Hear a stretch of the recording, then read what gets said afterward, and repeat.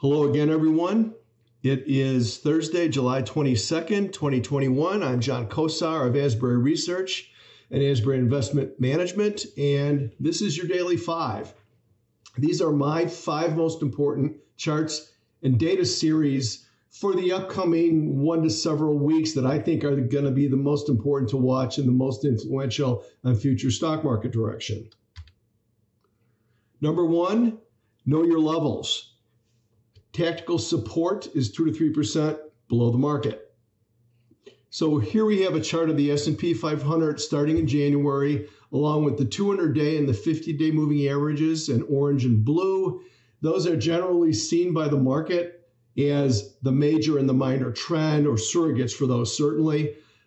So the first takeaway here is something that I've been talking about for the past several months here in your Daily 5, and I recently was on a panel with 2 other analysts, and I showed the same chart. As of July the 19th, which was just a couple of days ago, the S&P 500 has tested the 50-day moving average 7 times. There are other support levels that I've been drawing in. You can see some of these here that happen to dovetail with the 50-day moving average. There's also a trend line from October of last year that has been dovetailing with the trend line all the way up.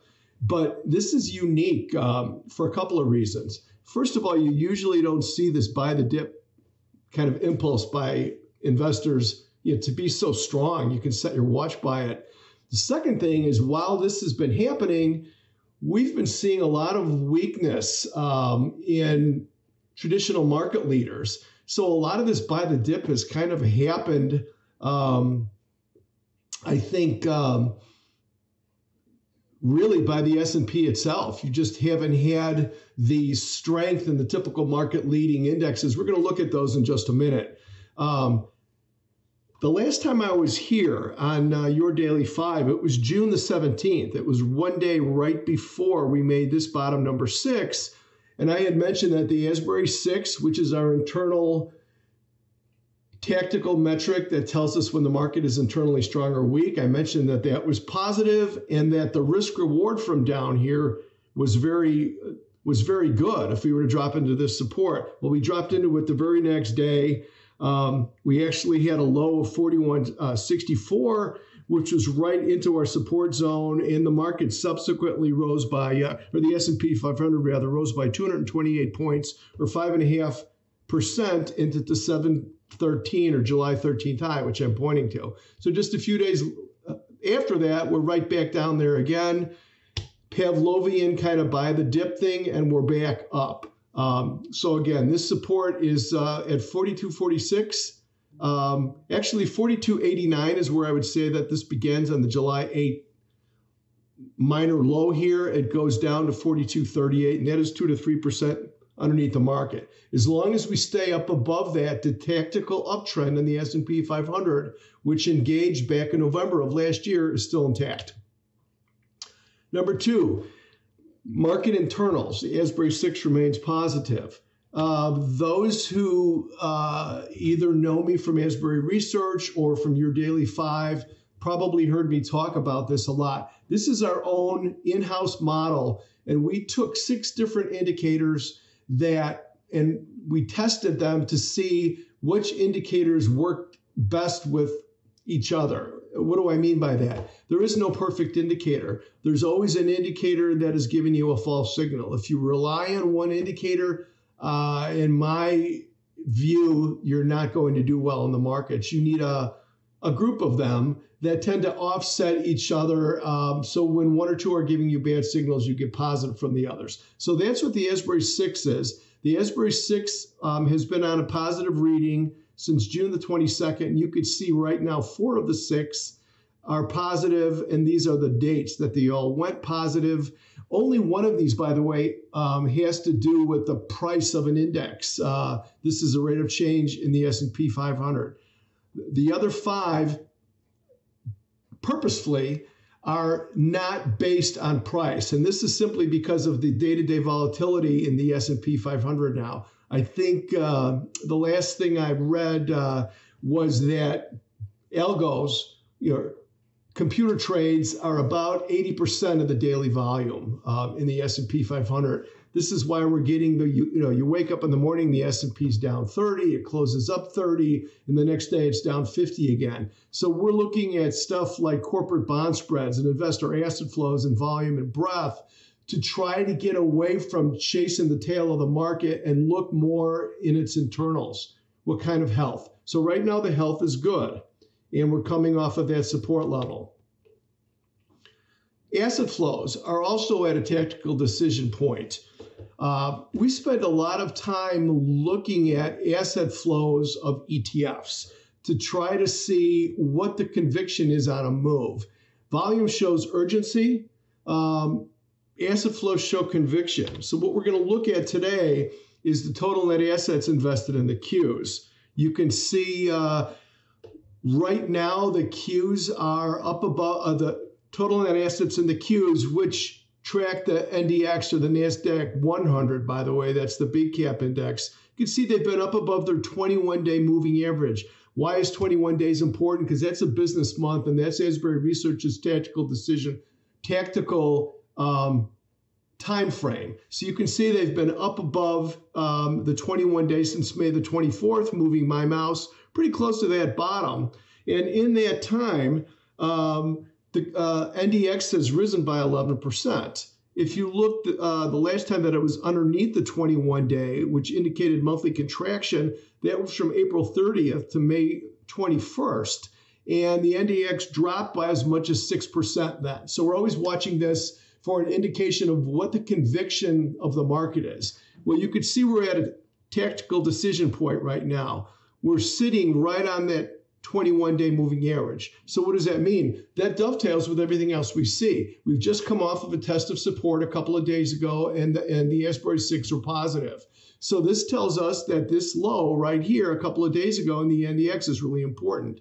It's either the start of the next leg higher, or if this fails and we go below the 21-day, then we could be looking at the start of another correction. So the first three that I've showed you today all indicate that this is an inflection point, a tactical inflection point for the market, and so far it's positive. Follow the leaders. This is what I was getting at when I was talking to you about the buy the dip urge in the S&P 500 was atypically taking place without a lot of leadership from the typical places. The typical places for leadership during a healthy bull market are semiconductors, technology, and small cap stocks. All three of those have been struggling since about February. So here's the SOX index. This is a Phillips semiconductor index. It's been trying to get above and stay above its middle of February high at 3269 ever since then. And in the meantime, here's the relative performance daily from SOX versus SPY, which is the ETF, of course, that tracks the S&P 500. And now it's 63-day moving average.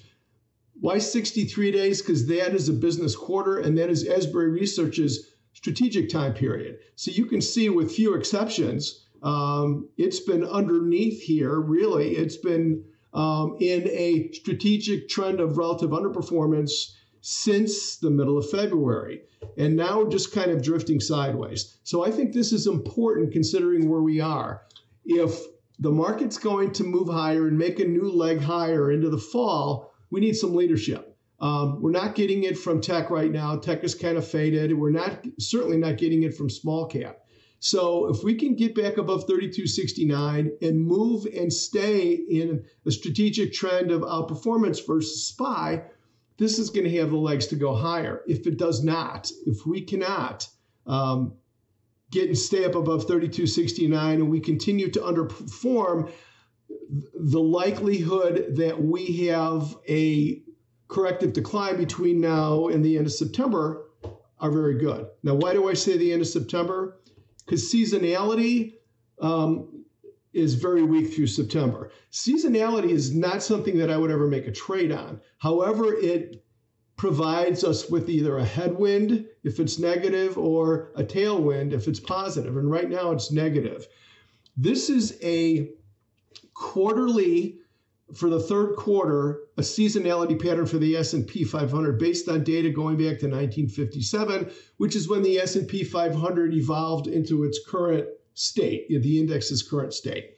You can see the first 2 weeks of July are heads and shoulders above everything else, the strongest, and then we move into weakness through the end of the quarter, and it really escalates in that final 13th week.